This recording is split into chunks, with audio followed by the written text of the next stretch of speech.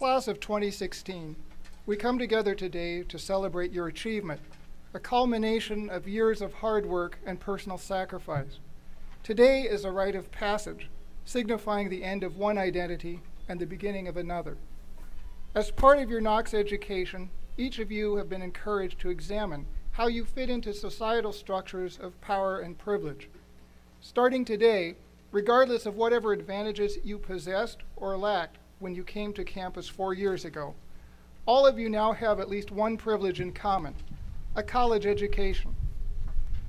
Less than 35% of Americans of your generation hold four-year college degrees, and on a global scale, you will constitute less than 7% of the world's population. Whether you like it or not, today you enter a privileged sector of society. Whatever personal anxieties you might have at this moment about your immediate future, the reality is that, as a group and over the course of your lives, you will have more resources, have more political influence, and generally have happier lives than the vast majority of human beings on the planet. But with this privilege comes responsibility. As the Bible says in Luke 12:48, everyone to whom much was given, of him much will be required.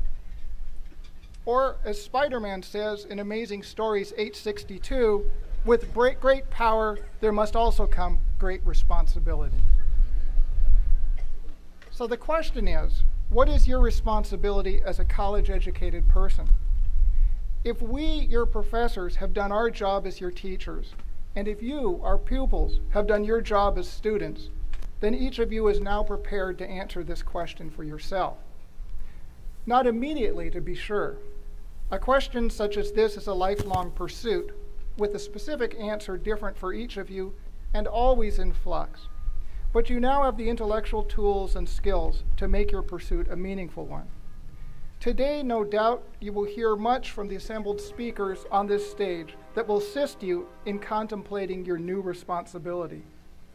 It may also help to reflect upon the fact that your commencement falls on the 50th anniversary of Desmond Tutu's graduation from King's College in London with a degree in theology. In thinking about his half-century of religious leadership and social activism, the Archbishop said, "In our African language we say, a person is a person through other persons. We are made for a delicate network of relationships of interdependence." And his countryman and colleague Nelson Mandela put it, "What counts in life is not the mere fact that we have lived. It is what difference we have made to the lives of others that will determine the significance of the life we lead."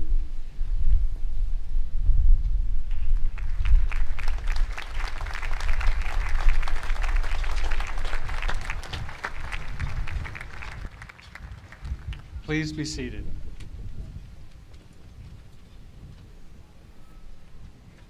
Good morning. Great. All right. It's coming right at me.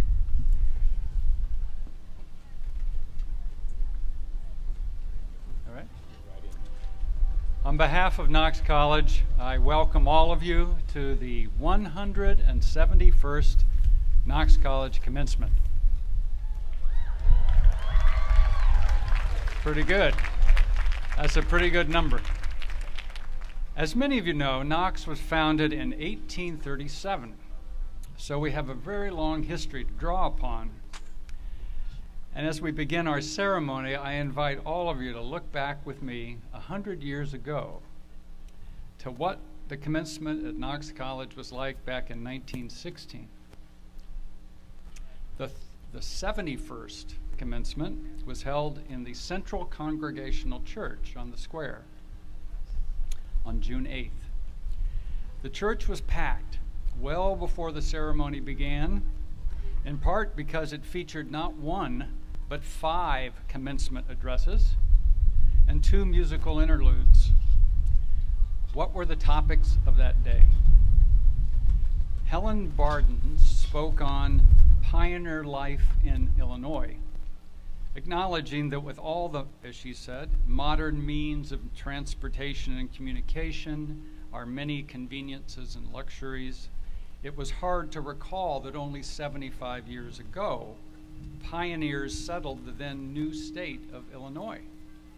And she reflected on the hard times they overcame and the social bonds they formed.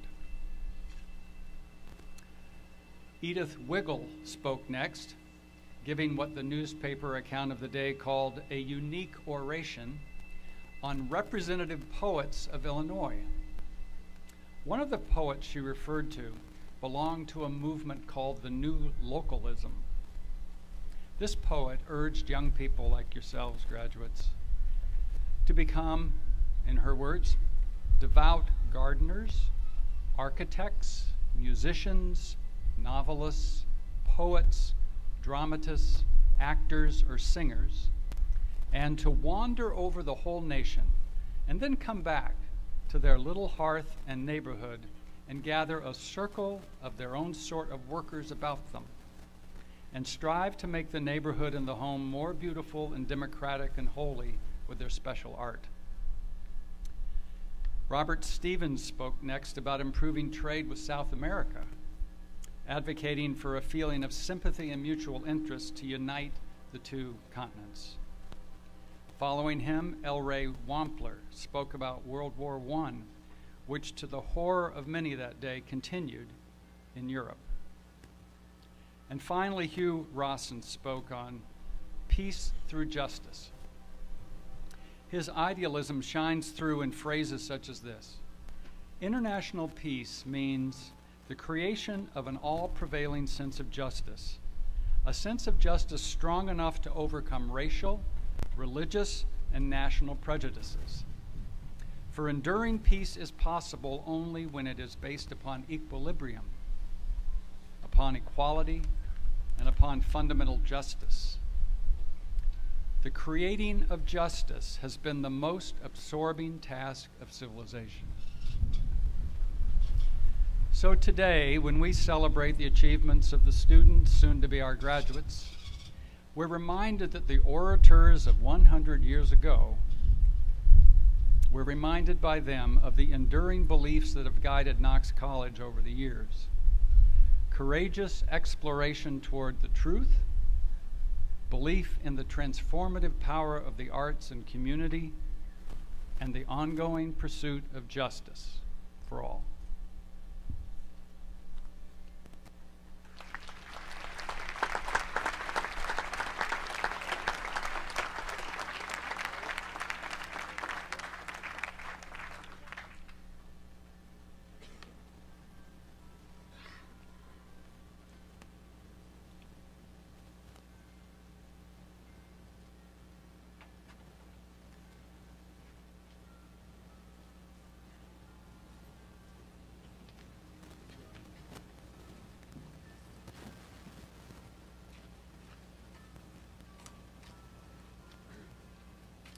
Balilaka is from an Indian Bollywood film and is in the language of Tamil.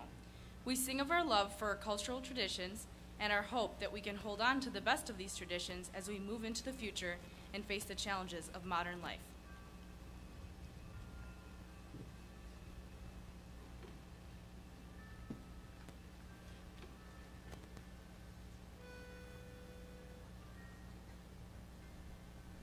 Suryano, Chandirano, Yarivano, Satyana Solu, Sera Pandya, Surana Nivano, Solu, Solu, Satyana Solu, Suryano, Chandirano, Yarivano, Satyana Solu, Sera Pandya, Surana Nivano, Solu, Solu, Satyana Solu, Charani, Charani, Yarani, Yano, hanging a same time, Charani, Yano, Kurani, Kurani, Yarani, Yano, Ketana, Ketana, Satyana Solu, Chum, Chum, Chum, Chum, Chum, Chum, Chum, Hey, Balilaka, Balilaka, Sela, Shuka, Manu, Manu,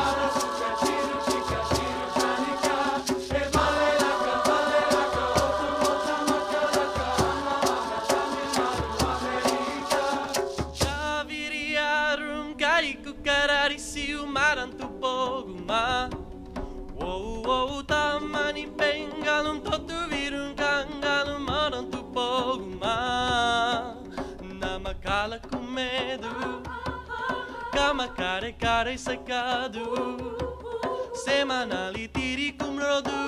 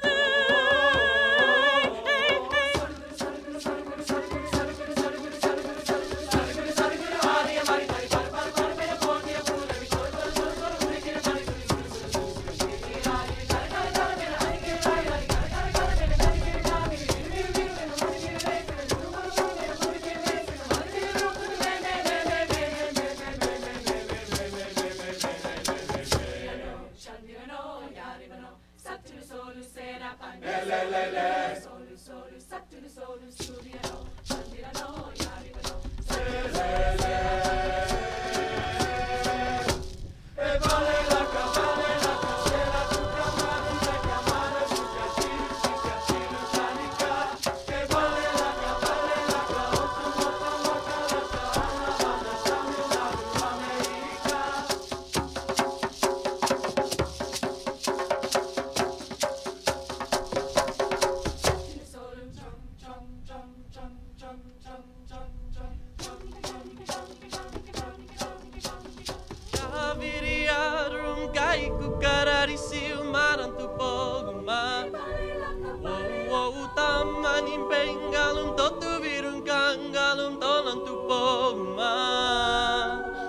Makala com medo, gama care secado, semanal e tiri com rodo.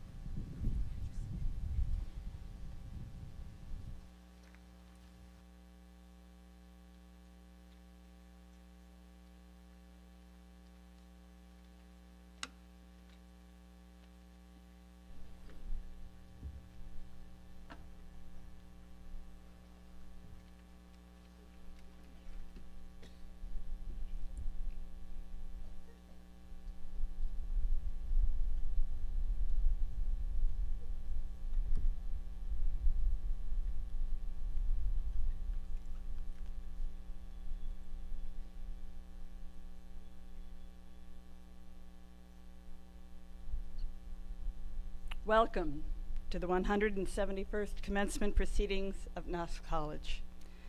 My name is Teresa Amont. It is my great privilege and my honor to serve this fine institution as Knox's 19th president. For 171 years, families and friends of the graduates have made the journey to Galesburg by train and other means to witness the moment at which their special graduate walked across the stage to receive a degree from Knox College. I want us to remember that this moment has been made possible by the entire Knox community, our distinguished faculty, and our remarkable staff. And among these many special people who have cared for you during these years, let us today recognize and thank the campus safety, facilities, and dining service workers who make this campus a beautiful and welcoming home for all of us and a beautiful and welcoming place to visit on this magnificent commencement day. Graduates, please take a moment to applaud the faculty and the staff.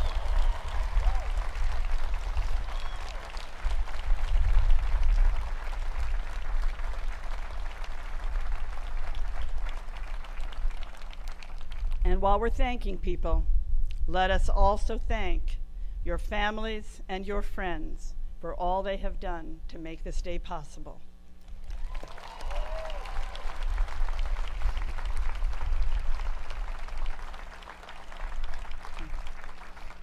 It is now my privilege to confer the honorary degrees upon the recipients selected by the Board of Trustees for this 171st commencement. Knox College awarded its first honorary doctorate to Abraham Lincoln in 1860. And in a letter to Mr. Lincoln, Knox trustee Orville Browning assured him that Knox is destined to become one of the most useful colleges in the land. And in after time, it will be no discredit to you that you received your degree at her hands. And Mr. Browning's prediction did come true. Knox indeed became one of the most useful colleges in the land, and it has continued its tradition of awarding degrees to individuals of great distinction. By selecting these individuals of demonstrated merit for recognition with honorary doctorates, the Board of Trustees invites them into an enduring relationship with this college, for the degrees carry the weight of the history, traditions, and values of this college. They are conferred with care and with deep respect for those whose lives and deeds we are privileged to honor. Professor Allison will present the first candidate for an honorary degree.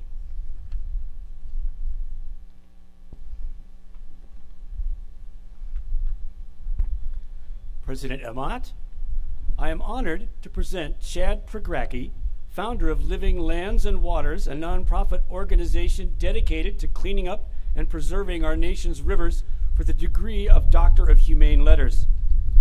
Chad Pregracke grew up in Hampton, Illinois, with the Mississippi River serving as his backyard. He spent his summer breaks from high school and college working on both the Mississippi and Illinois rivers as a commercial fisherman, shell diver, and barge hand. He camped on the river's islands and shorelines to save money and fuel, and quickly noticed how neglected the rivers were, with an unsightly and toxic accumulation of trash along their banks. This neglect prompted him at the age of 17 to start making calls to government agencies notifying them of the problem. Not happy with the response, he soon decided that if no one else was going to clean up the rivers, he would do it himself. In 1998, at the age of 23, Chad founded Living Lands and Waters. Since its founding, the organization has grown to include 10 full-time employees, a fleet of 5 barges, 2 towboats, 5 workboats, 2 skid loaders, 7 work trucks, an excavator, and a crane. With this equipment, the crew is able to travel and work in an average of 9 states a year along the Mississippi, Illinois, Ohio, Missouri, and other rivers, as well as many of their tributaries. The organization's mission also includes educational workshops and the Million Trees Project. Over the last 18 years, Living Lands and Waters, and Chad told me this morning, they've just about cleared 100,000 volunteers, have removed almost 9 million pounds of garbage from 23 rivers in 20 states.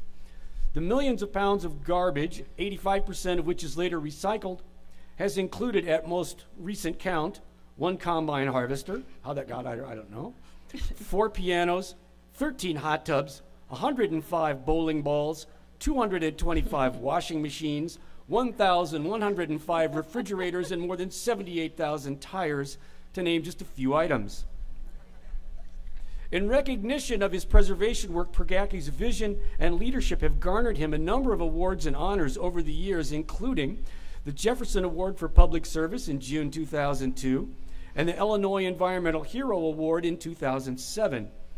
He was named a CNN Hero of the Year in 2013 and is the author of From the Bottom Up, One Man's Crusade to Clean America's Rivers, and he tours the globe as an environmental speaker. Chad Pregracke is proof that one person can make a difference. What started as a personal commitment at the age of 17 to help clean up his local environment has grown into a movement that has engaged more than almost 100,000 people around the world. As he told CNN in 2013, change is slow like a barge or train, but once it builds momentum, it is hard to stop. President Amat, in recognition of his heroic efforts to clean and preserve our nation's waterways, I present Chad Pregracke for the degree of Doctor of Humane Letters.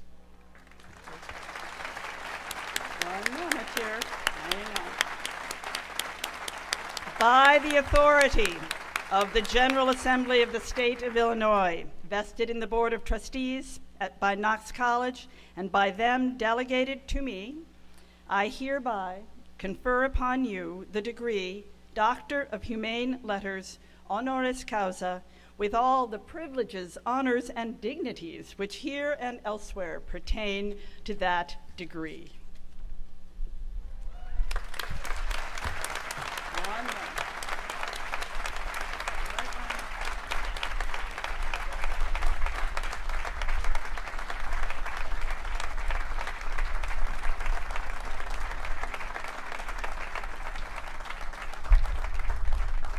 The wind is a little challenging up here, so I'm having to weight my script before it goes flying off into the audience. If it does, I'd appreciate it if you would chase after it and give it back to me, because I need it. Professor Denial will present the second candidate for an honorary degree. President Amat, I am honored to present Brenda Child, a leading scholar of American Indian history, for the degree of Doctor of Humane Letters.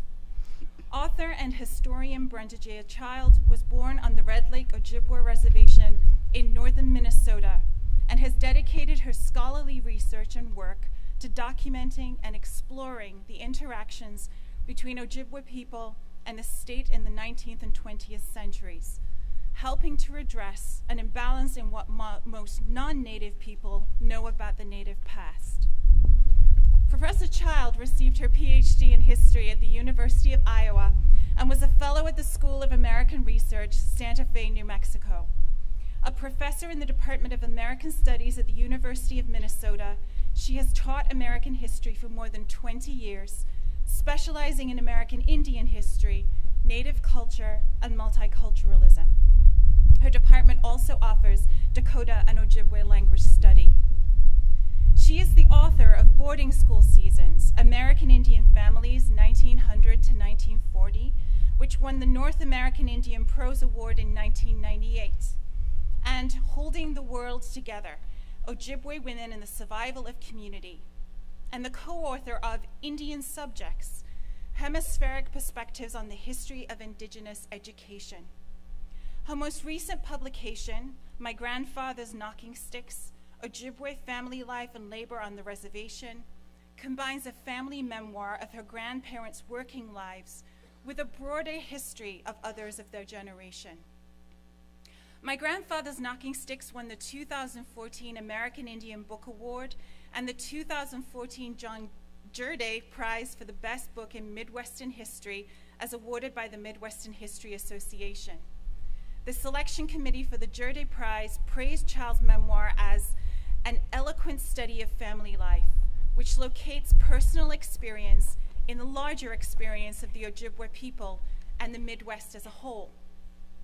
In addition to her scholarship, Professor Child is a member of the Board of Trustees of the Minnesota Historical Society and the Smithsonian's National Museum of the American Indian, and is a member of the Native American Council of the Idle Jorg Museum of Art in Indianapolis, Indiana.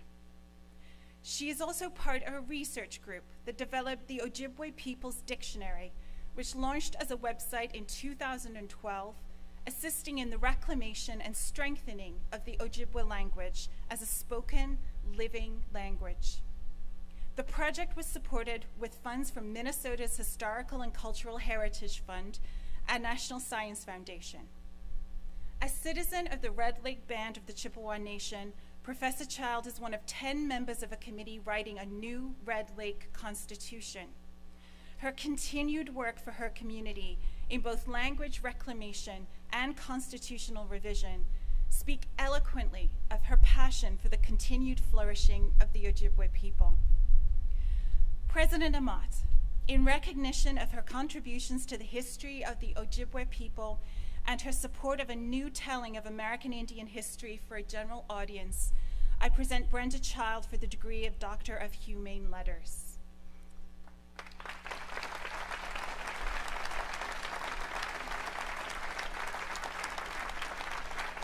By the authority delegated to me, I hereby confer upon you the degree Doctor of Humane Letters, honoris causa, with all the privileges, honors, and dignities which here and elsewhere pertain to that degree.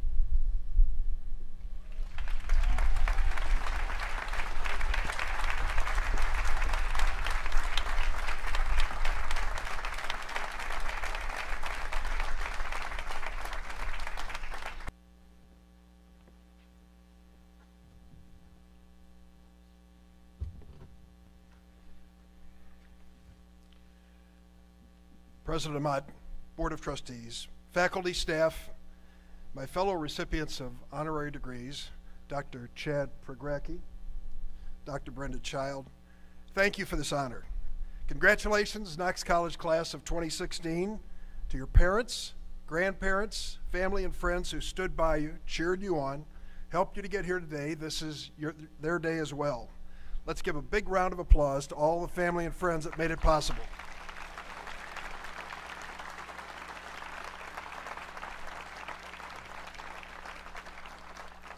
Special thanks to Knox College for this honorary degree. It means a great deal, coming from the same college that awarded Abraham Lincoln his only college degree. I'm certainly in good company. Of course, let's be honest. When I look at your previous commencement speakers, I know I'm only here because Jimmy Kimmel just wasn't available. It turns out I actually know someone who was here at Knox in 2006 when Stephen Colbert gave the commencement address. This sophomore had to skip the ceremony, if you can imagine, because he just started an internship and his new boss needed him to drive him around in Southern Illinois that same day. Terrible luck. The reason I know that story is because I was that boss and Brad Middleton was that intern. Brad is here today, only he's not an intern anymore. Brad, please stand up. Ladies and gentlemen, Brad Middleton, Knox College class of 2008, is my chief education advisor in Washington.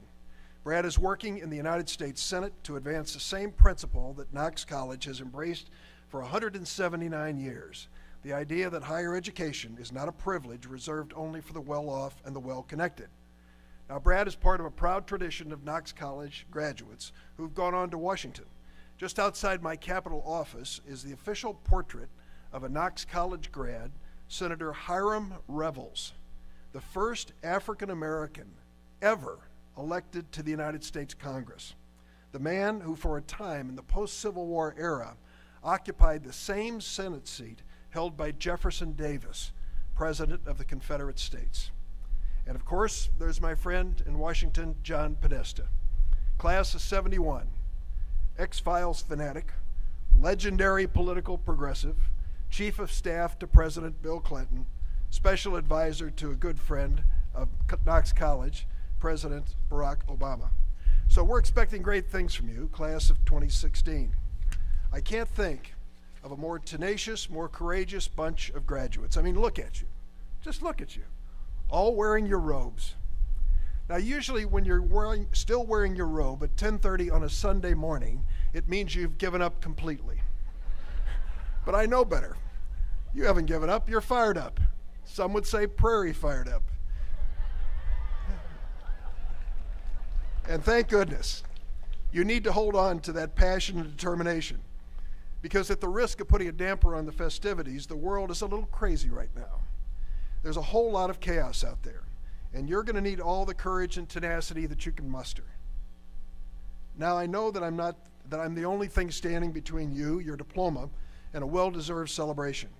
So I don't want to keep you for long, and I'm not the first of 5 commencement speakers. But I do want to share with you 3 stories. Thomas Friedman. He's an author and a columnist for the New York Times. He connects the dots that a lot of people don't even see. A few weeks ago, he came by my office. I asked him, what is going on in this world? Why is there so much upheaval, and what can we do about it? This is what he told me. He started by saying that politics in America used to work.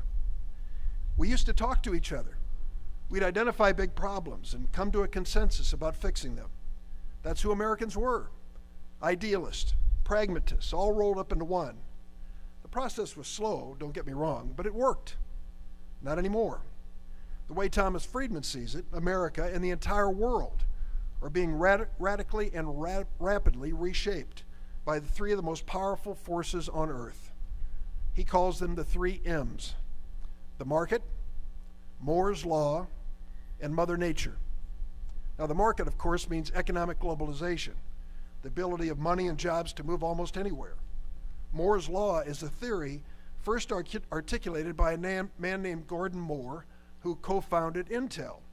51 years ago, Gordon Moore predicted that computing power would basically double every 2 years, and computers would become exponentially smaller and cheaper. Think about what you're carrying in your pocket. Many people thought his idea was science fiction. At the time, mainframe computers were as large as classrooms, and it took an accomplished scientist to operate one. Today, we all carry around more powerful computers in our pockets. And hand a toddler a computer and watch what happens as they make sense of the basics of that little piece of machinery. Now, the third force reshaping our world, as Tom Friedman sees it, and I'm glad to see our Mother Earth flag here today, is Mother Nature, especially population growth and climate change. Think about it. The globalization of the economy has helped lift hundreds of millions of people, especially women, out of poverty in some of the poorest nations on earth. It has produced a vast array of easy-to-afford goods around the world. But just like the moment when the focus of the American economy shifted from farms to factories, this economic transformation to global supply and demand has caused some real pain. Galesburg knows that story in Maytag. It has left millions of men and women in America and other developed nations without jobs or enough money to raise their families.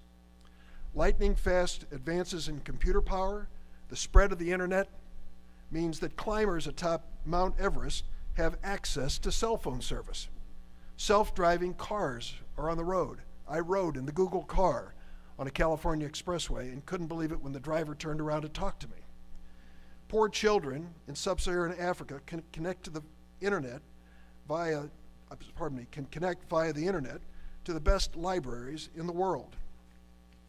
At the same time, technological advances are helping to topple old power structures as people become more aware and less willing to accept the vast inequities of wealth and opportunity in the world.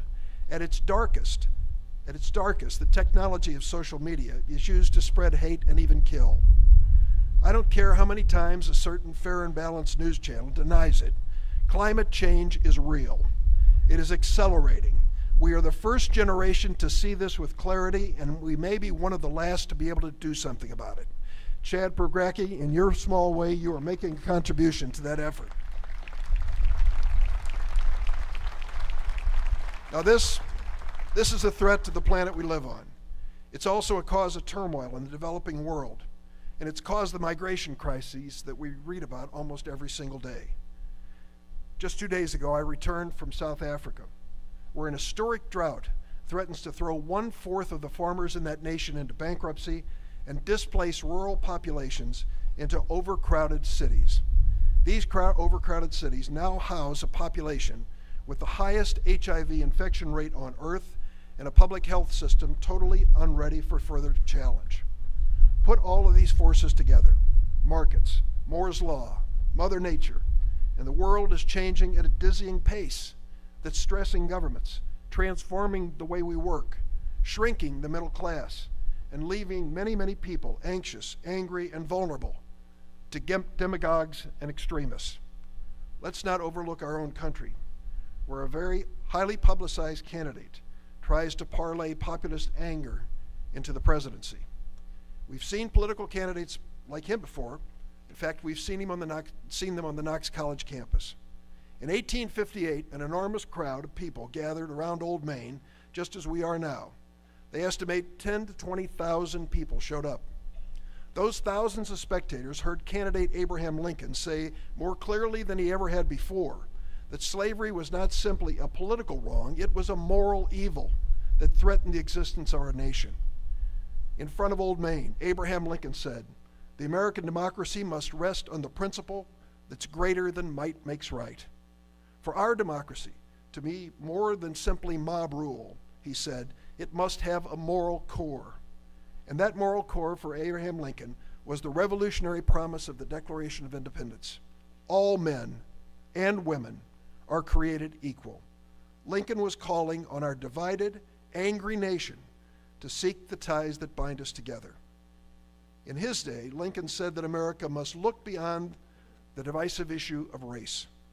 In his time, race was as personal and painful as our debates today over color, gender, religion, immigration, and sexual orientation. Facing Lincoln in 1858, on the other podium, was a candidate whom many, and none more than himself, regarded as the most spellbinding speaker in America. He was known by his fans as the Little Giant. His only governing principle was popular sovereignty, majority rule. Whatever the majority wanted, it should have. It was an easy, appealing, populist message. It celebrated the things that divided us and avoided facing the hard choices over the essential values that were part of the creation of this nation. Lincoln's opponent accommodated the voters' prejudices and fears with his plan in his day for making America great again. In Lincoln's words, his opponent was blowing out the moral lights around us with his appeal to voters. Now, Lincoln may have won the debate, but he lost the Senate race that year in 1858 when the Illinois legislature chose his opponent. Time showed us that Lincoln's loss was the world's gain.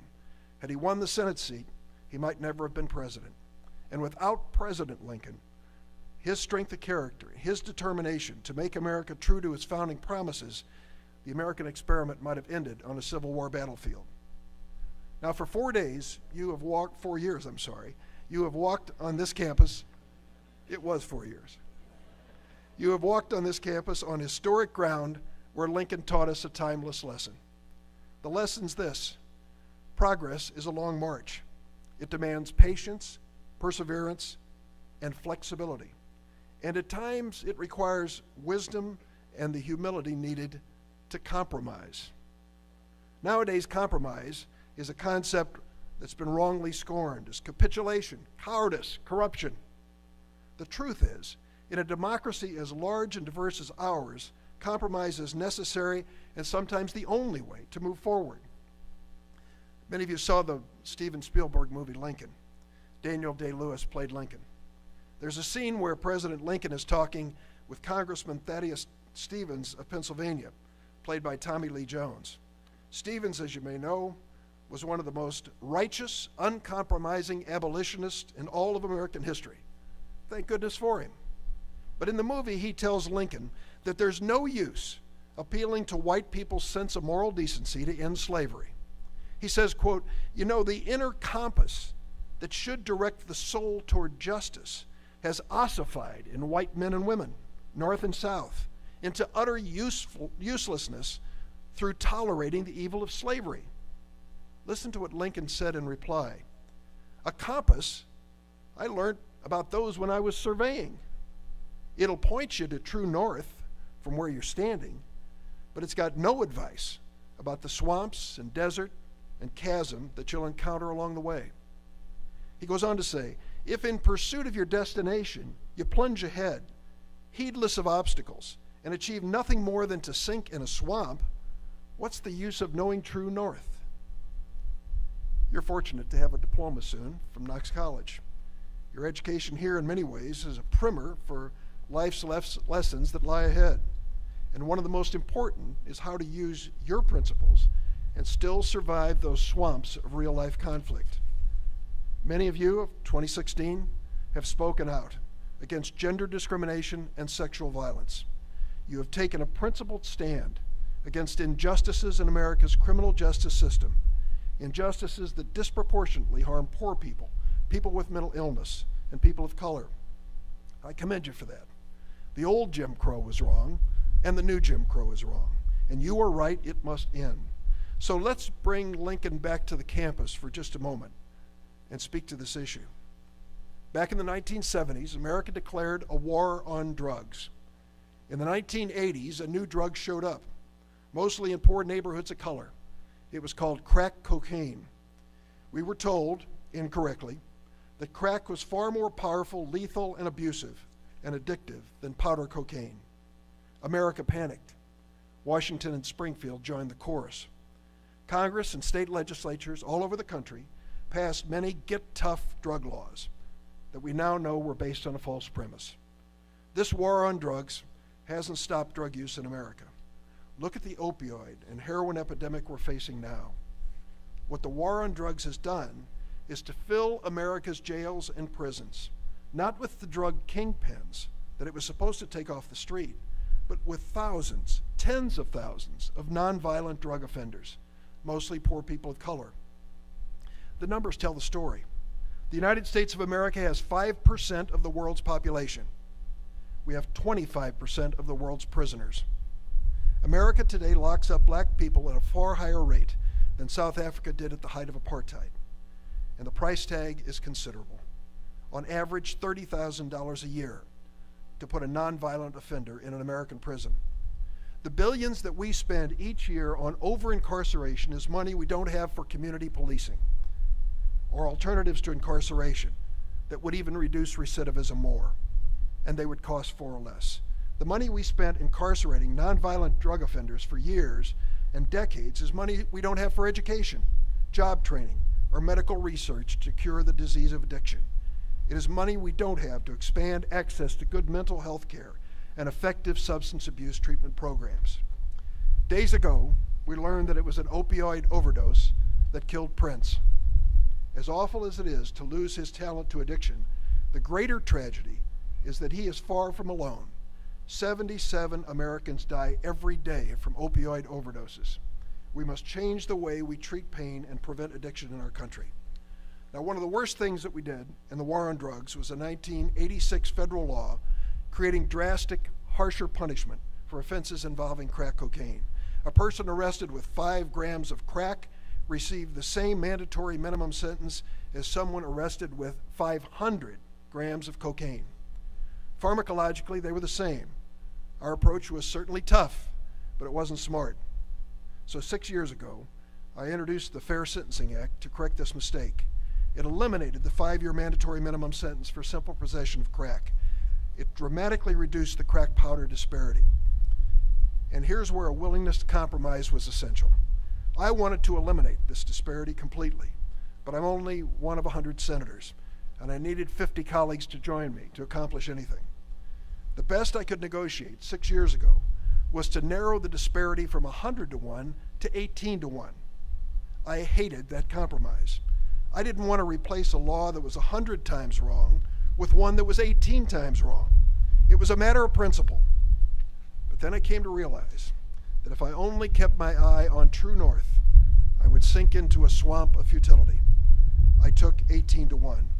The bill passed the House and Senate unanimously. The bipartisan U.S. Sentencing Commission recently analyzed the Fair Sentencing Act that we passed 6 years ago.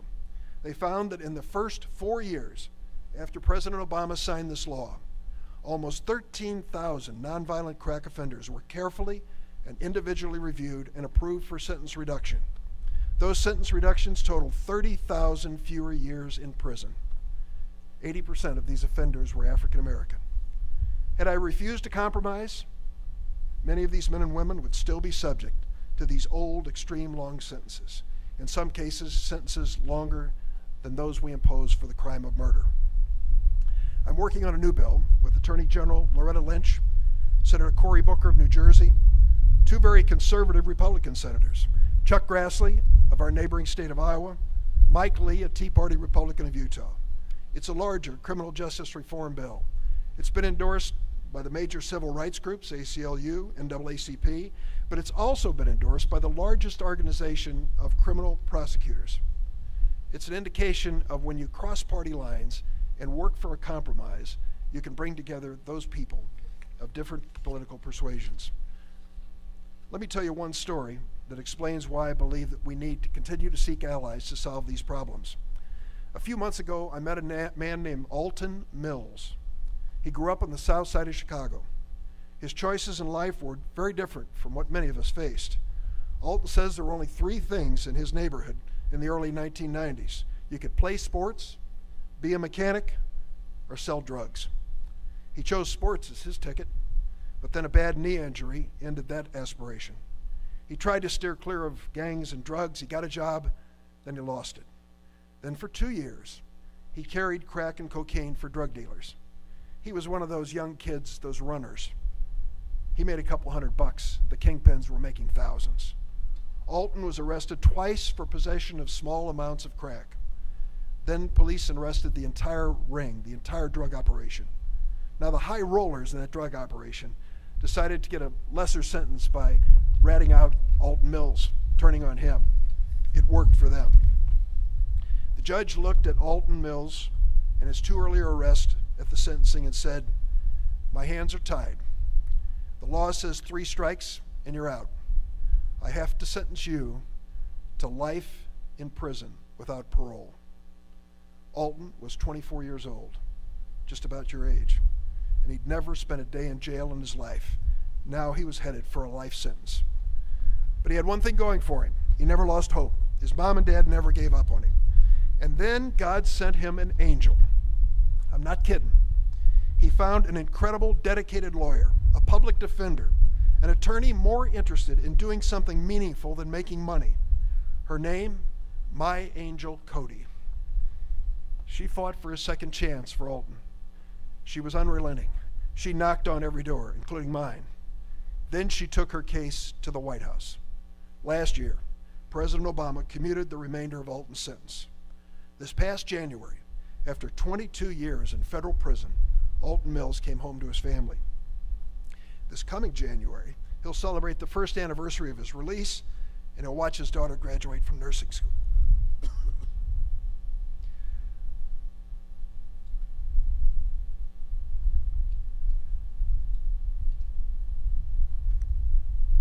The Sentencing Reform and Corrections Act that I'm working on won't spare wrongdoers from paying for their crimes, but it will make our criminal justice system fairer and smarter. And it will end the 3 strikes and you're out sentencing process that unfortunately caught up Alton Mills in its web. That will make all of the talking and negotiating, turning adversaries into friends, worth the effort. I found my true north on sentencing reform with the help of a lot of people. So here's my last point to you. Let me share another scene from Spielberg's Lincoln. The scene takes place just before dawn. Lincoln has walked 2 blocks from the White House to the War Department. They had a telegraph. He was using the latest in communication in his day to communicate with generals in the field. The war is coming to a close.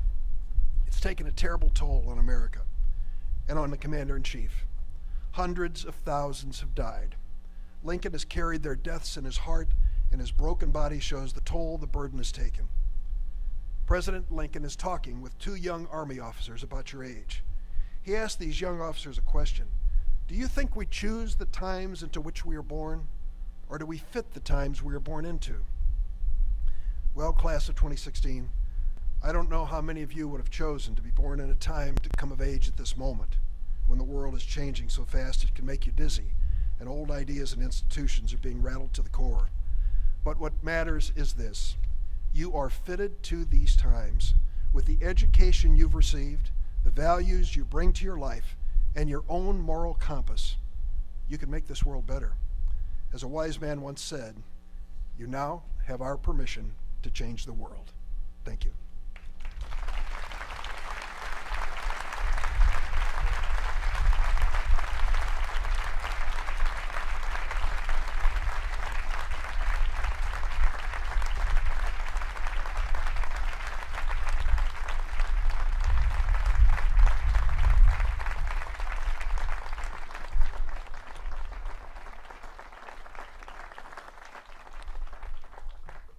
Thank you, Senator Durbin. I have a great deal of faith and hope that these graduates will indeed change the world. I'm not even sure they need our permission. They're going to do it. Professor Kasser will present the Faculty Achievement Award. It's my real pleasure to announce this year's winner of the Knox College Faculty Achievement Award.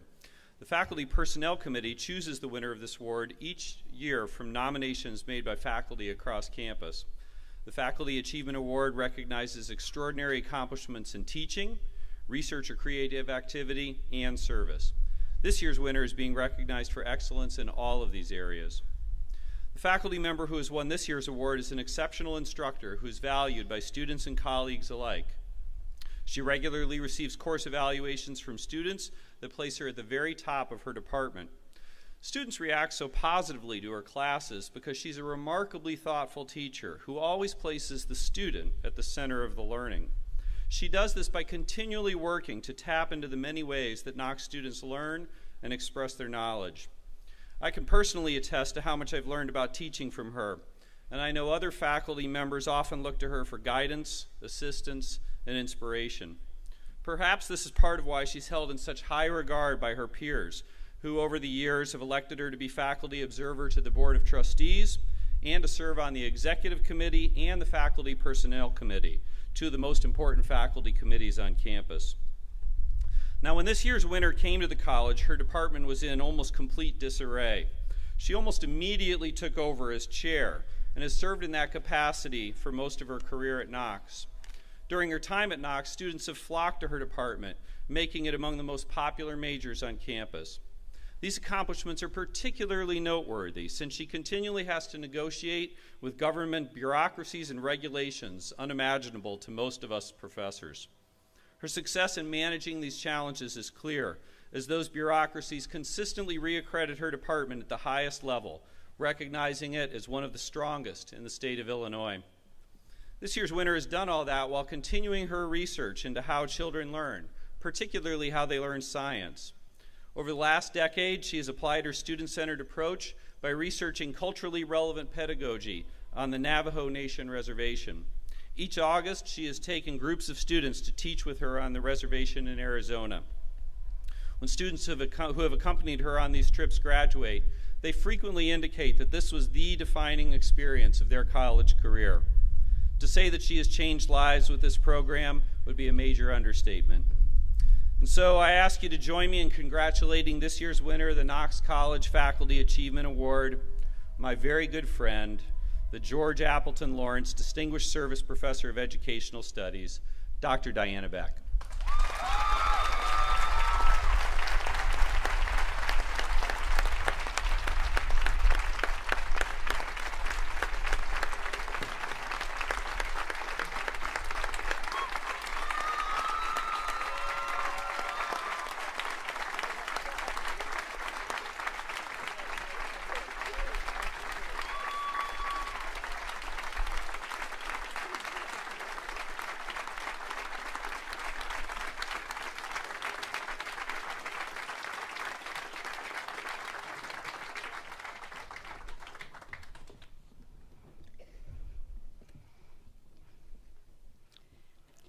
Each year, the graduating class selects one of its members to represent them on this important day by delivering the senior class speech. As is typical of a Knox education, the selection process is rigorous and challenging. I would actually say arduous. Candidates prepare a presentation. It is recorded. It is shared with the entire senior class, and is also typical of Knox. A democratic process of selection ensues. The speaker receiving the largest number of votes is chosen. This year's speaker is Tanika Pradhan from Kathmandu, Nepal.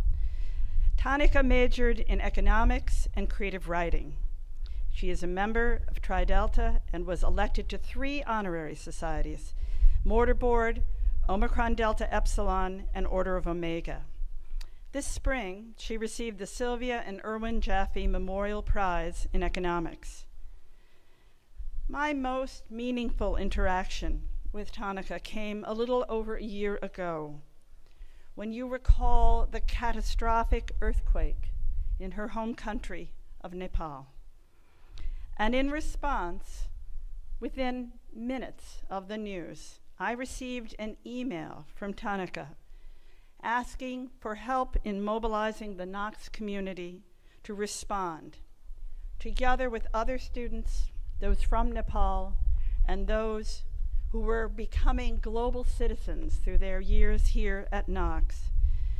Tanika raised many thousands of dollars for earthquake relief. It is my great pleasure to introduce this year's senior class speaker, Tanika Pradhan.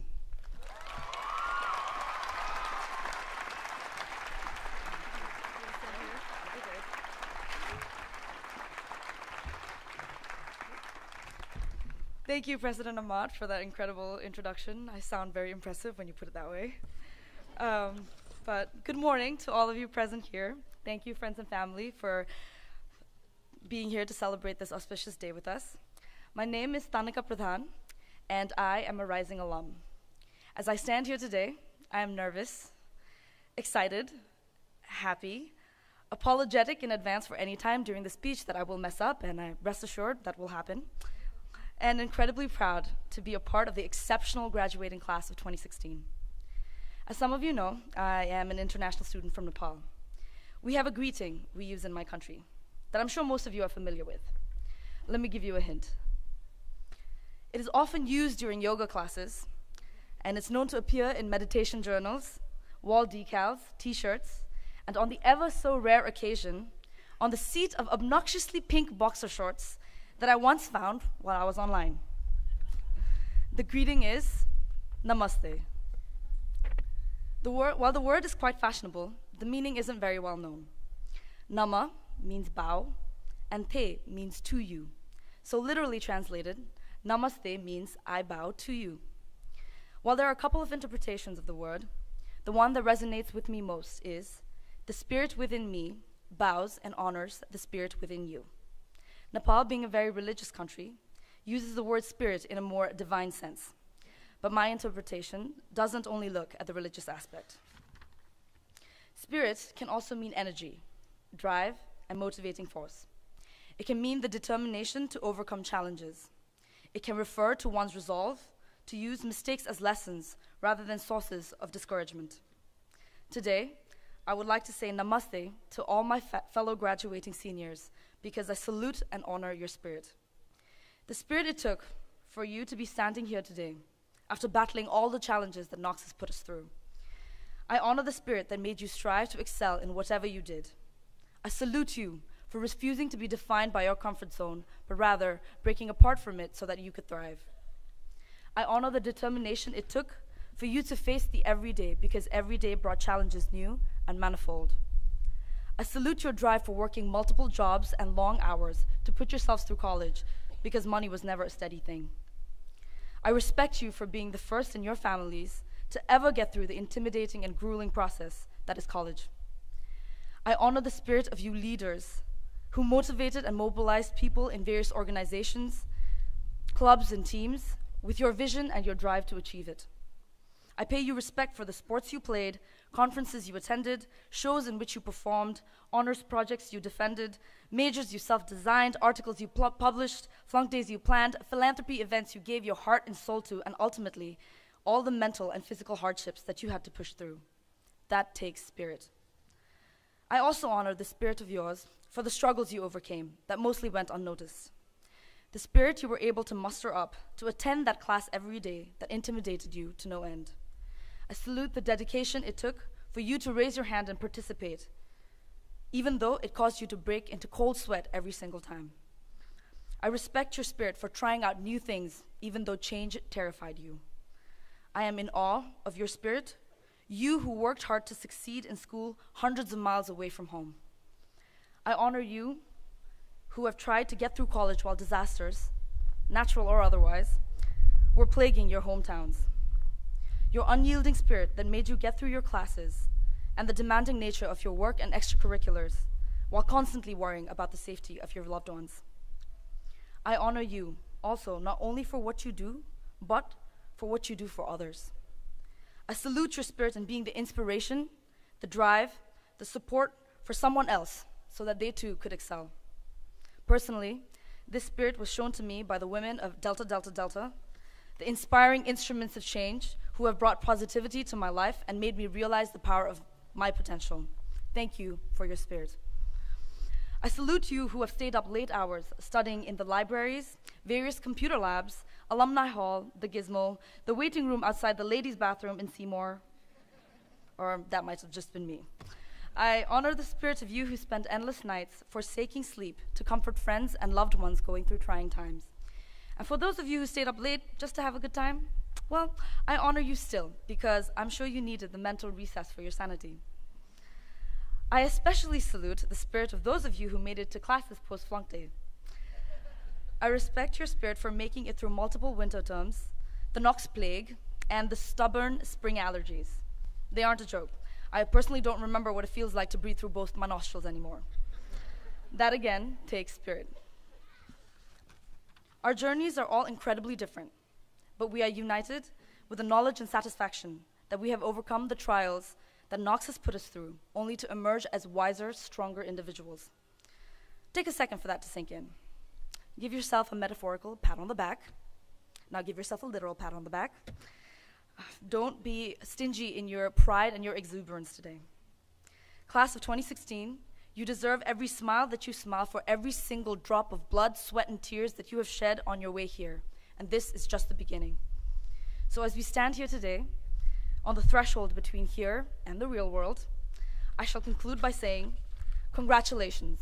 And in the wise words of Effie Trinket from the Hunger Games, may the odds be ever in your favor. Thank you.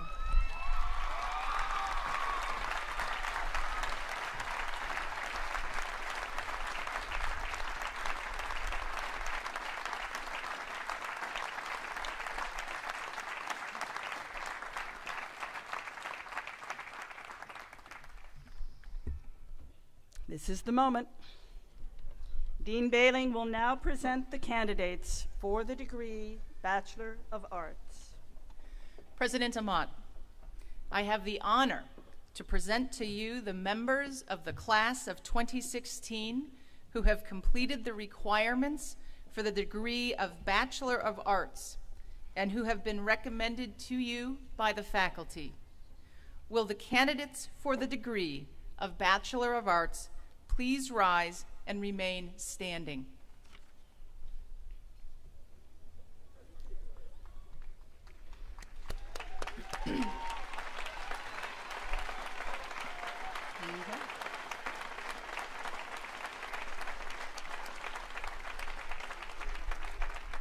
Graduates of the college, you have successfully completed the course of study prescribed by the faculty and by the authority of the General Assembly of the State of Illinois, vested in the Board of Trustees of Knox College and by them delegated to me.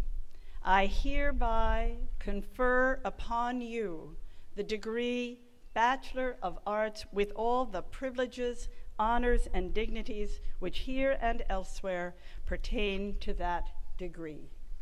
Congratulations.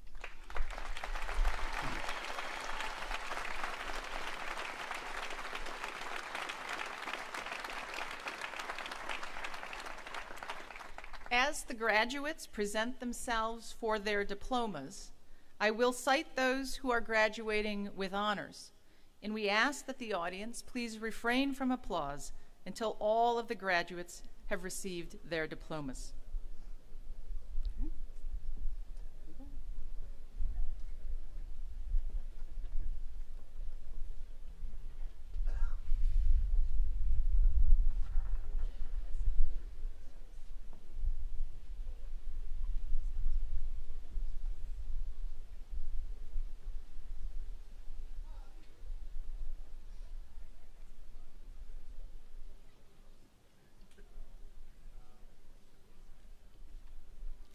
Nicole Elizabeth Acton, magna cum laude, honors in theater. Hadi Ahmadi. Nicholas Stephen Alfirovic.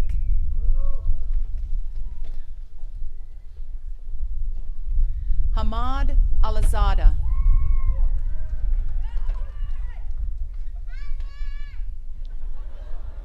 Claire May Allen, cum laude, honors in music theory and musicology. Lorena Patrizia Amarillo.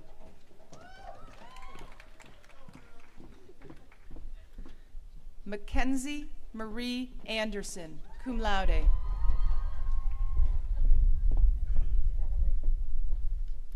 Diana Augustus.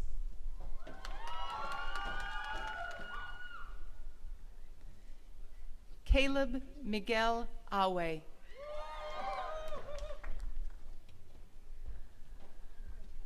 Javier Ayala.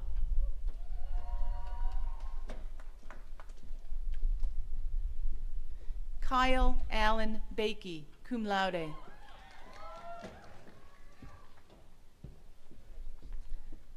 Edward Christopher Babbitt.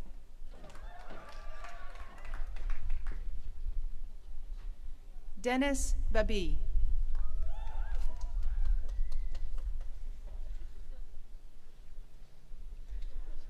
Victoria Laura Baldwin.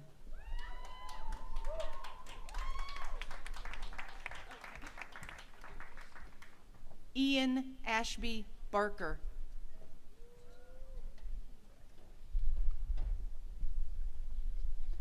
Erica Elizabeth Baumgardner, cum laude, honors in psychology.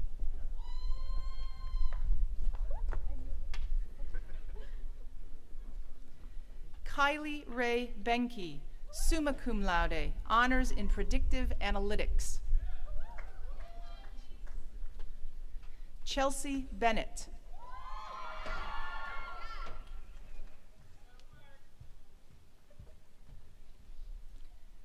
Ezra Figueredo Bergstein.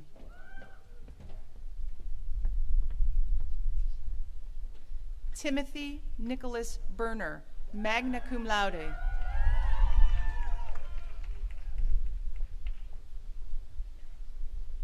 Austin John Bevenu.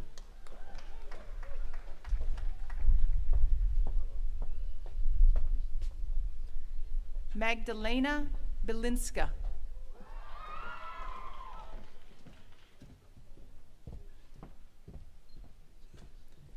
Jasmine Renee Binion.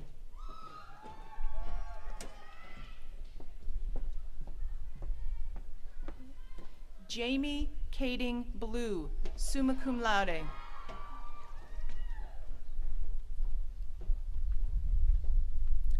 Cody Allen Bowl.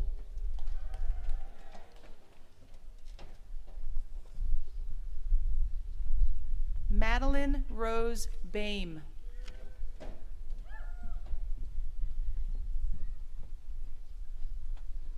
Laura Ann Bruner.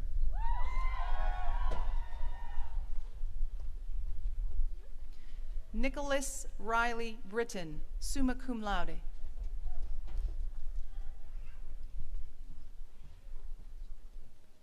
Han Mi Bui.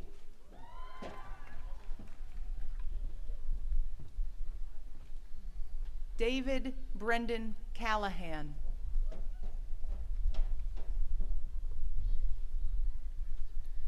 Bridget Celis Kalma.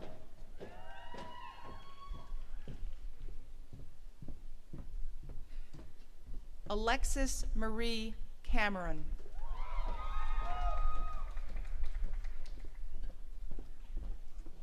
Zane David Carlson.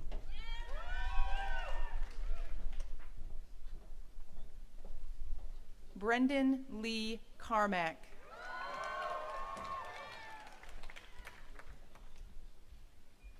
Rosalinda Perez Castle.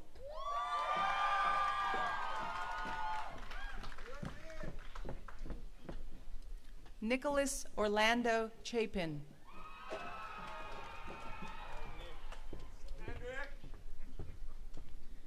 Diana Shavira, cum laude.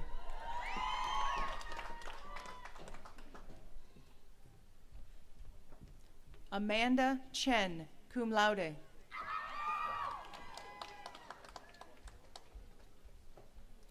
Samuel Dashan Chen.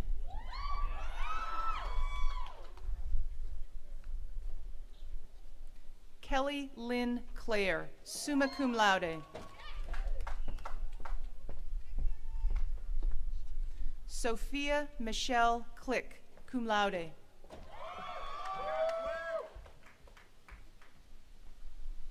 Anastasia Kehaunani Clifford, cum laude.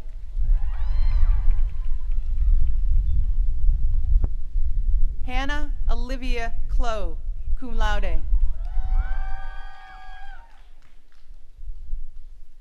Eric Robert Coates.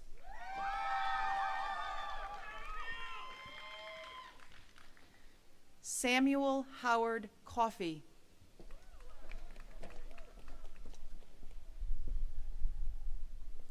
Brian Allen Cole.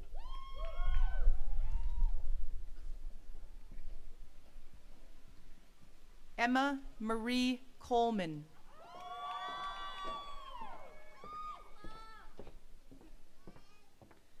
Kyle Johns Connor.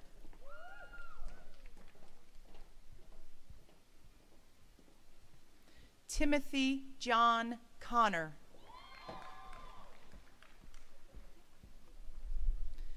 Clara Elizabeth Conover.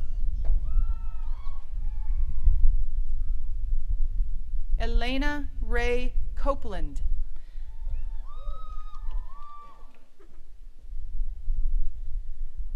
Florina Corpodian, magna cum laude.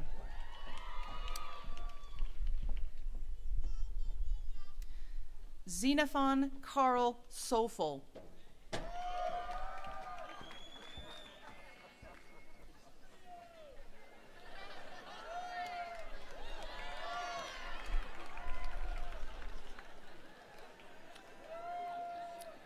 Gabriella Grace Crivellari, cum laude.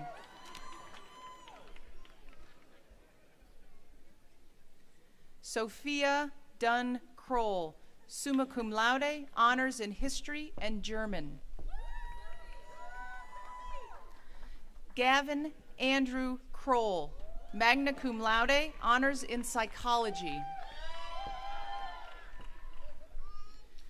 Trevor Sinclair Rogers Kernow. Laura Ray D'Angelico.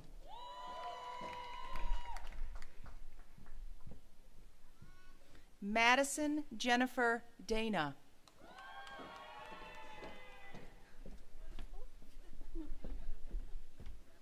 Louisa Ofe Darko, cum laude.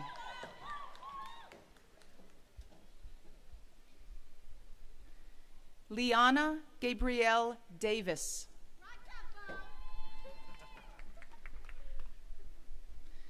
Robin Ada Delaquis, cum laude.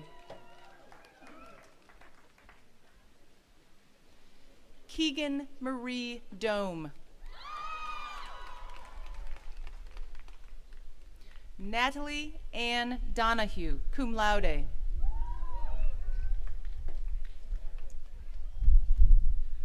Shruti Donaparthi, cum laude.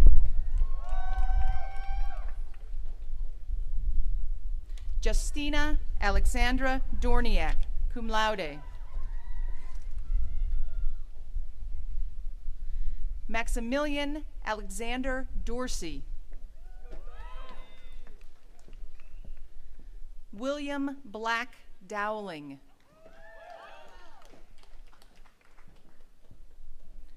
Ryan James Downham.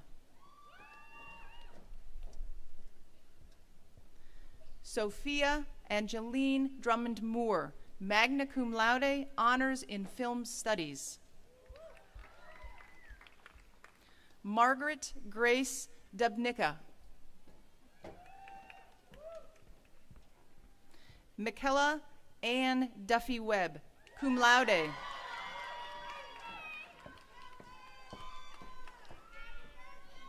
Carolyn Agnes Dussault, cum laude.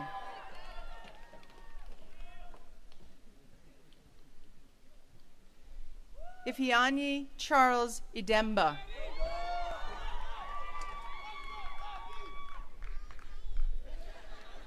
William L. Elgin.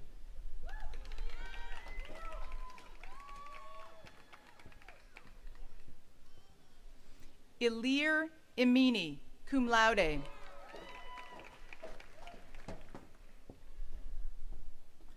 Emily Taylor Finke.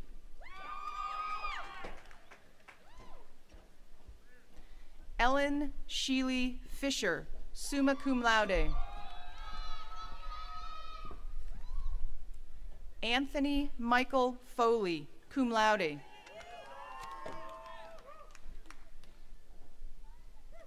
Anne Teresa Ford.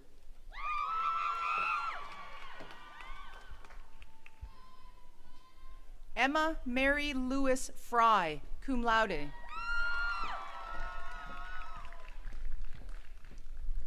Alec Ryan Freitag, cum laude.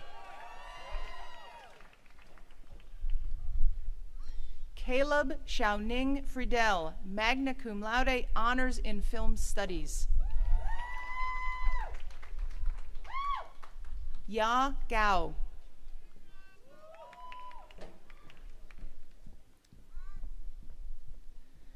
Guadalupe Garcia.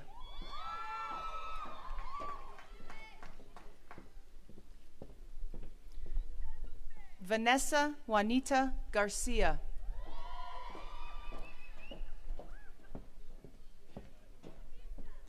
Harper Lair Garvey.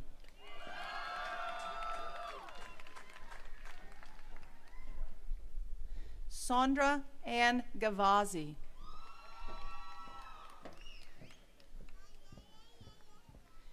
Michael Christian Gerton.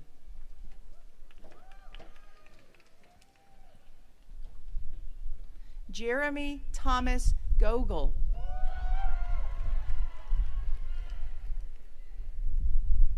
Mackenzie Gabrielle Goldstein. Carolina Gonsalves.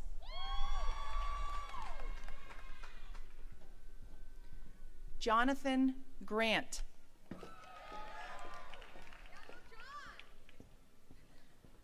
Katie Jane Greavy.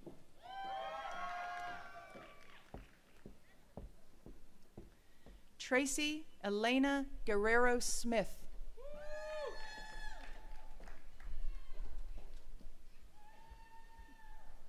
Kiran Lekha Gupta.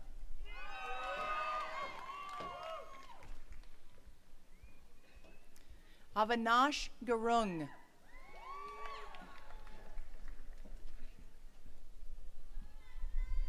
Annalise Nicole Hablutzel.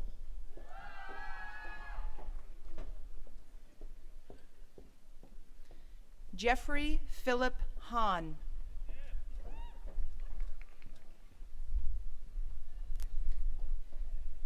Jessica Nicole Hale.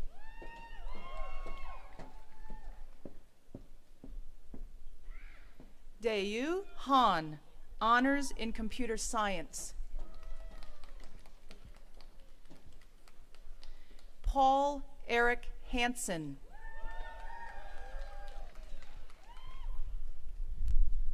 Charles Sheridan Harned, summa cum laude. Emily Marie Hastings, summa cum laude, and winner of the E. Inman Fox Prize for a student whose scholarly achievement and pursuit of a truly liberal education are exceptional among peers.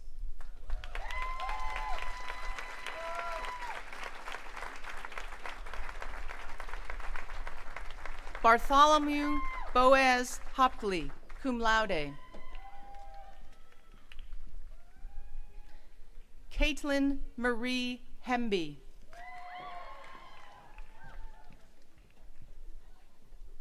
Shannon Marie Henry, magna cum laude. William Adrian Hernandez Sector. Giovanna Ann Hernandez.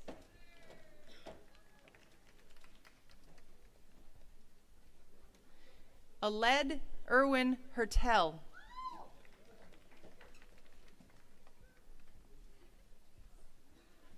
Amalia Rowena Hertel, summa cum laude.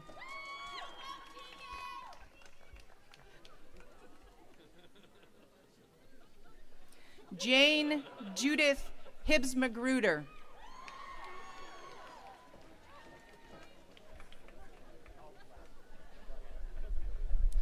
Nicole Ray Hinton.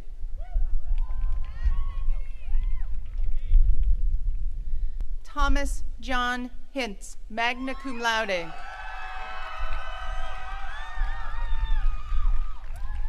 Rebecca Jean Hickson, summa cum laude, honors in English Literature and Gender and Women's Studies.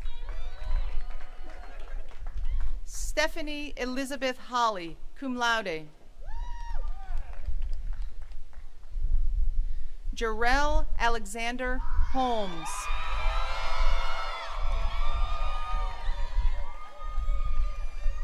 Kiera Marie Honeysucker.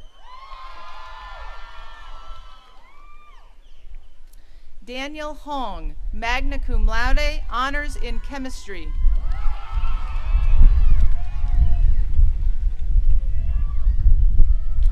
Aaron Thomas Hoover.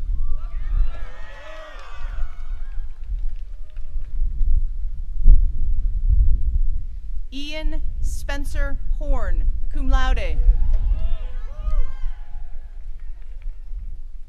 Junga Wong.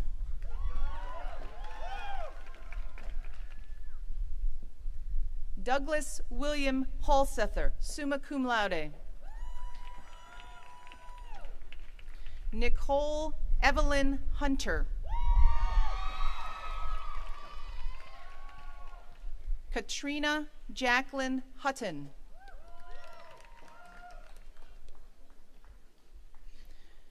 Teresa Lucille Jackson.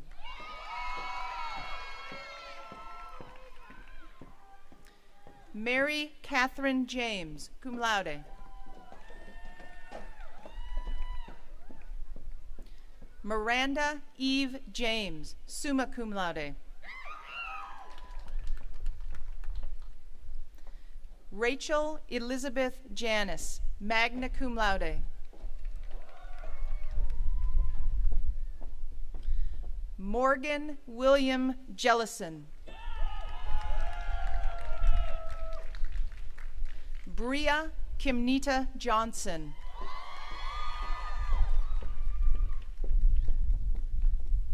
Cassidy Brienne Jones.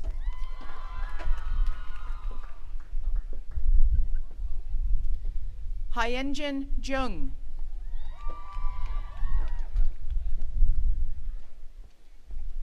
Jameson Michael Kazmarek.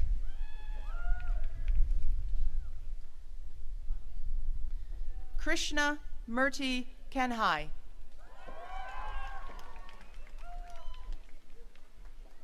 Joshua Donald Kemp, magna cum laude.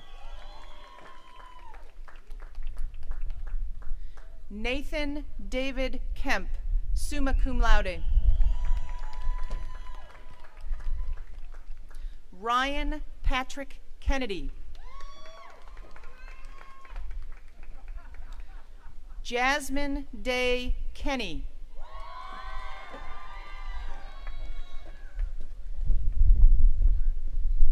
Rhiannon Alice Margaret Kermode.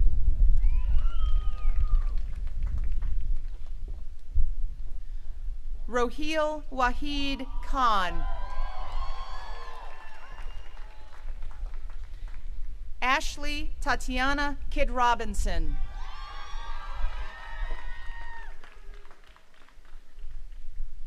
Benjamin Tyler King, magna cum laude. Nathaniel John Klung. Shannon Marie Klein.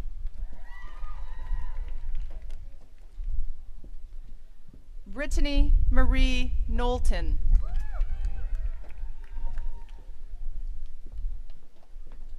Sarah Elizabeth Coburnett.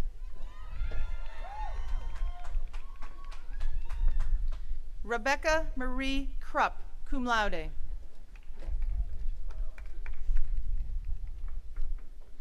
Kaung Lin Chi.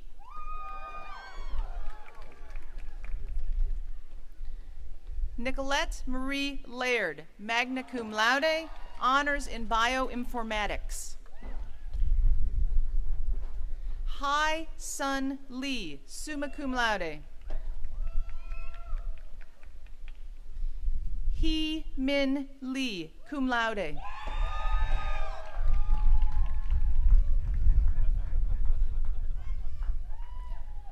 Nils Edward Leitz, cum laude.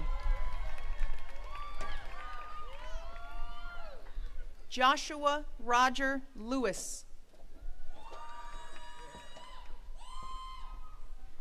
Jackie Lee.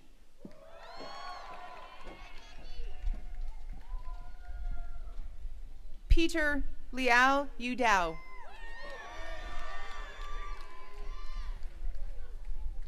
Nicholas John Liberco, summa cum laude. Andrew Gerald Linden, cum laude. Ellen Marie Lipo, cum laude.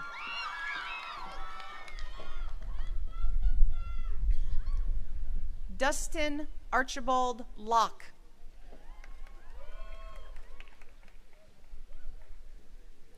Nathaniel Nicholas Ayin Logie.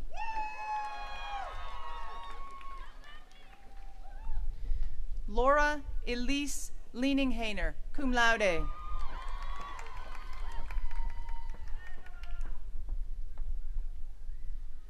Archita Madhusadanan. Diana Marutian.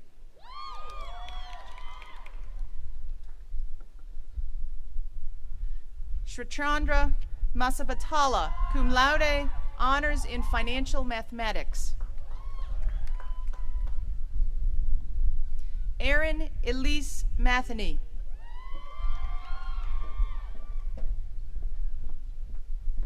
Isaac J. Ferris McGeeson, cum laude, honors in physics. Brennan Wade McLaughlin. William Boyle McGowan.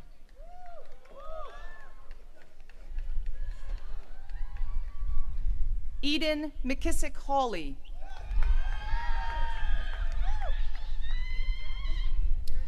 Cassie Lynn McLaughlin, cum laude.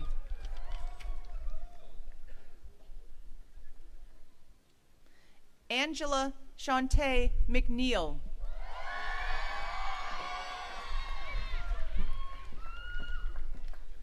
Holden Ryan Meyer, cum laude. Casey Neguet Mendoza, cum laude. Rebecca Danielle Merritt. Livia Costello Bronco Machias, magna cum laude, honors in English literature. I. J. Miller, summa cum laude, honors in history. Kate Louise Mishkin. Emily Rose Mooney, cum laude. Lindsay Marie Morgan, summa cum laude. Rachel Kathleen Morrissey.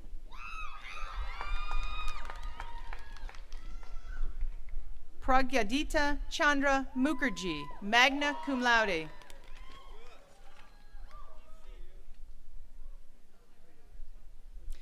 Bradley Wayne Musselman, magna cum laude, honors in chemistry. Rebecca Inez Nadler, cum laude. Morgan Lee Barton Nelson, magna cum laude. Grace Catherine Neubauer.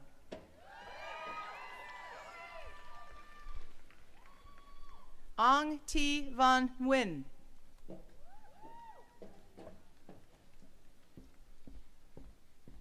Stephanie Lee Nguyen.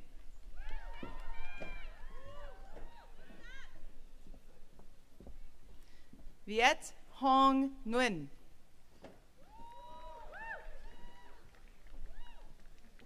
Kaylee Faye O'Brien, cum laude, honors in classics and visual studies. Abdusalam Moyasore Oganla, cum laude. Mitchell Dean Olson. Sydney A. Peccioni, cum laude. Shantaria Christopher Alexis Paredes.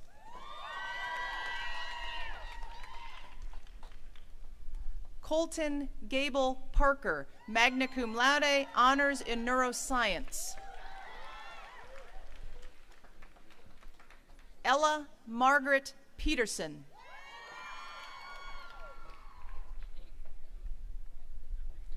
Robin Kiernan Larrabee Peterson. Larissa Alexandrovna Pirogova. Natalie Anna Polachonsky, cum laude. Alessandra Catherine Aneshka Power, cum laude.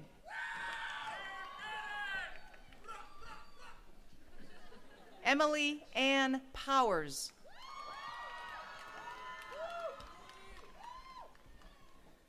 Tanika Pradhan, cum laude.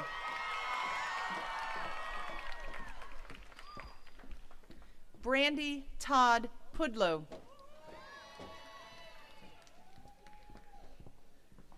Swechya Rajbandari. Juan Pablo Ramirez.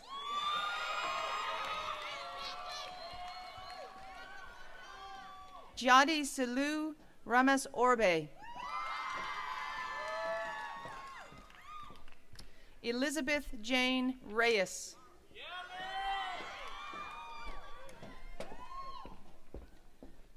Carmen Rabaudo, cum laude.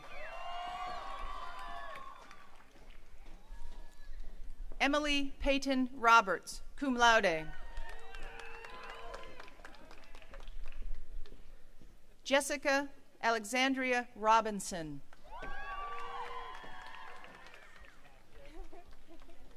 Caitlin Ann Rockow, cum laude. Jessica Rodriguez.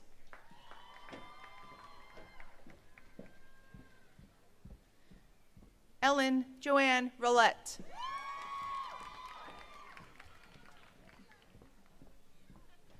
Chloe Elise Salk, cum laude. Linda Sanabria.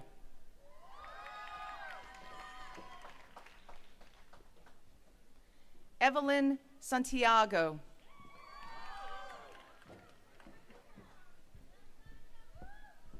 Andrea Alejandra Santoyo. Tawny Lee Sasaki, cum laude.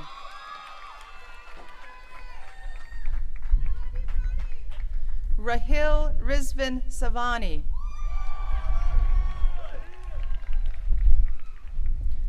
Adam Shalom Shreg.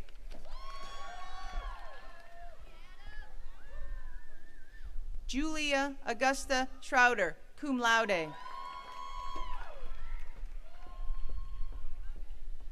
Victor O'Connell Schultz, cum laude. Becca Michelle Schweeter.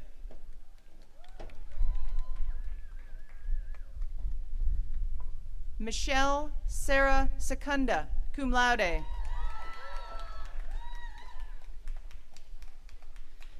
Kiana Brielle Cepeda Miller, magna cum laude. Waipeng Shen.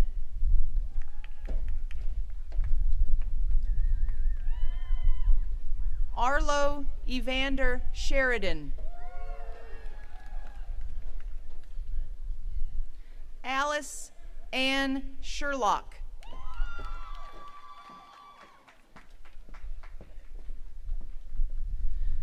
Duksang Dolma Sherpa.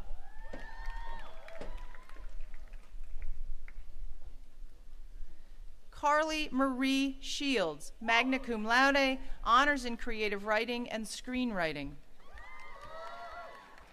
Valencia Victoria Short.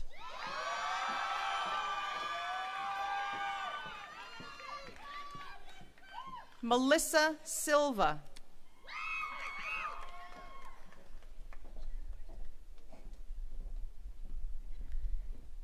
Amber Marie Simon.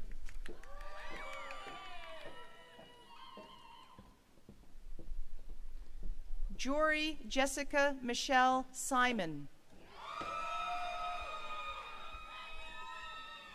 Chase Cameron Scarda, cum laude. Megan Mariah Smith.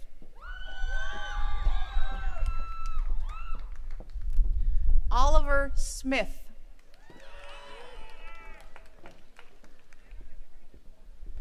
Micah Niles Snowcobb.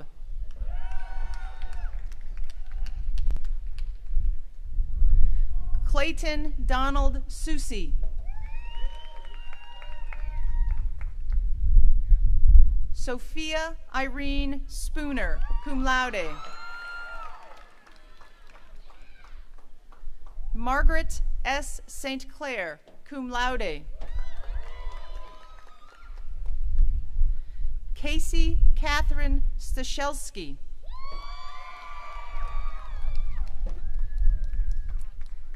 Kaylee Nicole Stahl. Benjamin Edward Stanger. Hannah Marie Steele, cum laude. Katiana Tiralee Sky Stemple.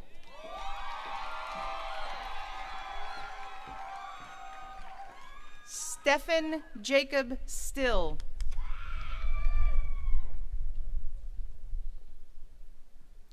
Matthew Sugai. Jacob David Swider Rogers.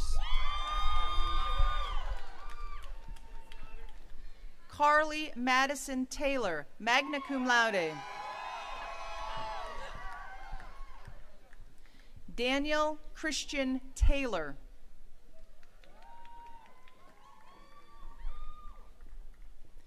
Mary Ann Candathil Thomas.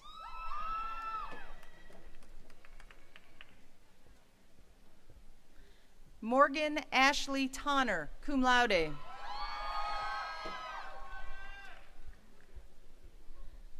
Alana Marie Toomey, summa cum laude.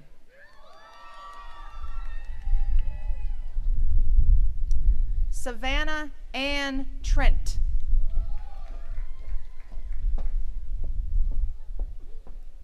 Grecia Alejandra Trevino.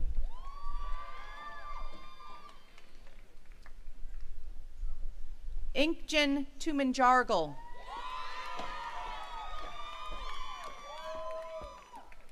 Adam Patrick Turner.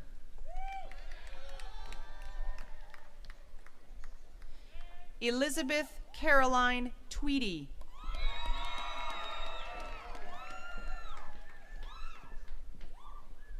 Pavel Artur Rakowski.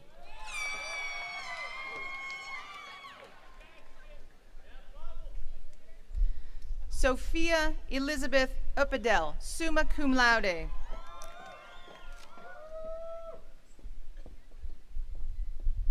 David Esteban Valencia.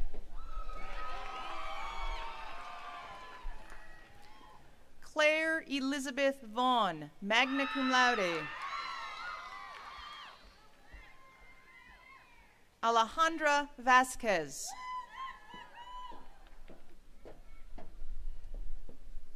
Stephanie Michelle Velas.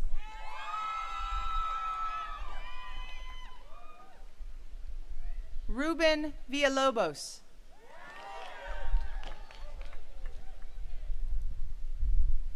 Sithara Vincent.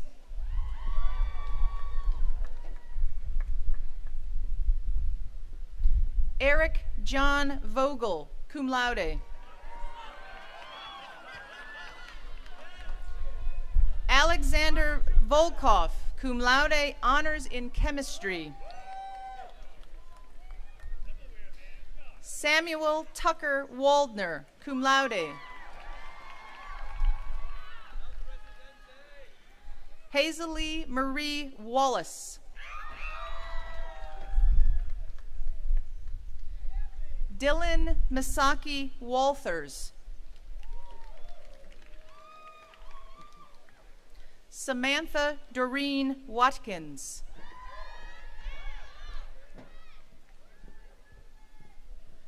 Caitlin Nicole Watts, honors in modern languages.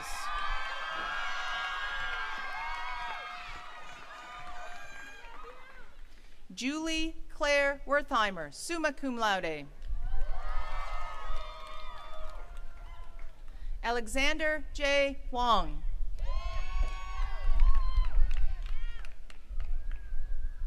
Emily Angelique Williams.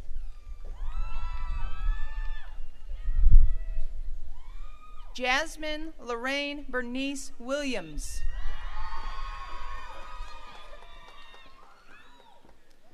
Deontavis D. Williams Hightower.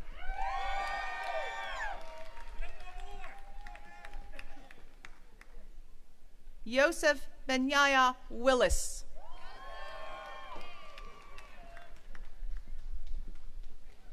Nien Nguyen, cum laude. Elizabeth Danielle Wisdom, cum laude. Mitchell Schulte Wise.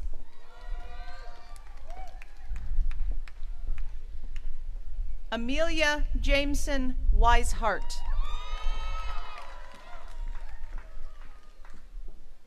Elliot James Witt, cum laude.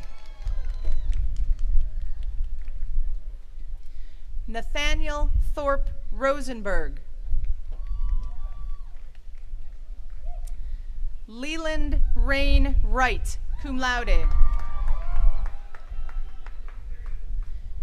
Jacqueline Yabani. Peter Yang.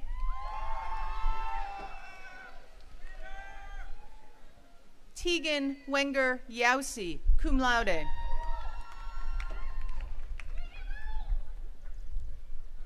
Davi E.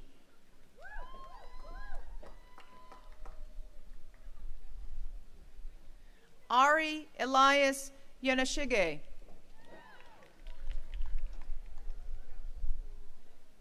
Allison Somi Yu.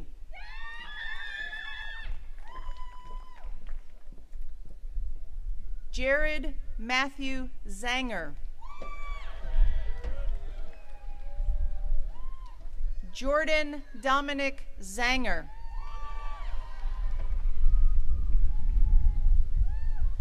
Tomas Zarco.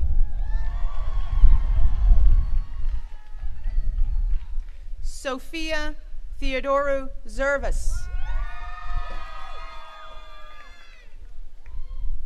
Zhu Yimi. Zhen Xiao Yu.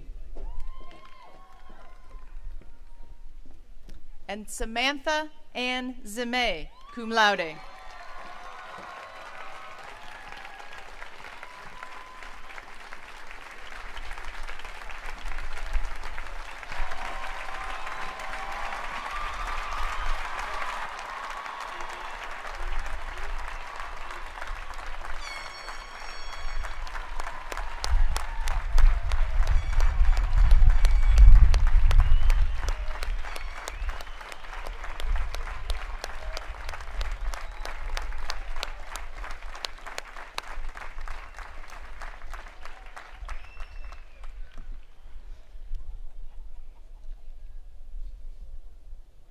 I guess one of the lessons of this commencement is hang on to your hat.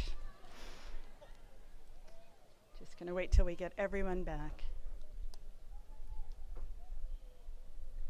There we go. Class of 2016, congratulations, felicitaciones to you, to your families, to your friends. It has been an intense 4 years.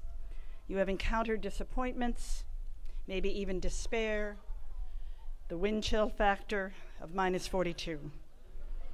You have worked to exhaustion in the classroom, on the playing fields, on the courts, in the library. But you have also succeeded beyond your wildest dreams and fallen in love with people, with places, with ideas, and with causes. This class in particular, I thank you, as you have spoken out with passion in defense of core values of respect, dignity, equity, and sustainability. You have changed each other and changed the college, and now you go out into the world. As you go, all of us on the stage feel the urgency to share with you our parting words. We are all so eager to tell you one last thing, but we have to let you go. As the great Galesburg poet Carl Sandburg observed nearly 80 years ago in this very place, we have to let you go because we have hope and faith in you. Here is what he said. What young people want and dream across the next 100 years will shape history more than any other motivation to be named. Over the past 4 years, you have developed the disciplined habits of an inquiring mind and a compassionate heart. We all have hope and faith that you, with your Knox education, will indeed shape history, and that you will take up the many challenges of global citizenship, to heal a troubled planet, to push back the frontiers of scientific knowledge, to bring home the millions displaced or imprisoned by climate change, violence, and persecution, to address the root causes of group hatreds. Pay attention to the lives and the thoughts of others. Honor the sacrifice of your families, the dedication of our founders, our faculty, and our staff. Follow the example of this year's honorary degree recipients. Like Senator Dick Durbin, serve the public good selflessly and stay the course. Like Dr. Brenda Child, seek the untold stories of those erased from history and give them voice. Like Chad Pregracke, reclaim the natural world and repair the planet. The care of this historic college now passes to your hands. Come back and visit whenever you can. Your alma mater will be here to welcome you home. Namaste.